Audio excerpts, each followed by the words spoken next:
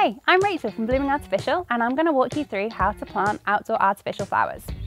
All of our outdoor bushes and shrubs come on a small plastic spike like this, which makes them really quick and easy to plant. You can pop them straight into the ground in a flower bed, or use them in pots, or add them to Oasis foam for your own DIY floral arrangement.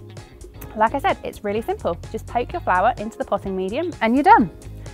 Add in some more flowers in different colours, pop in some foliage, and you've got a really pretty, simple flower arrangement. If you have any questions, don't be afraid to get in touch with one of our team and we'll be happy to help. Thanks for watching.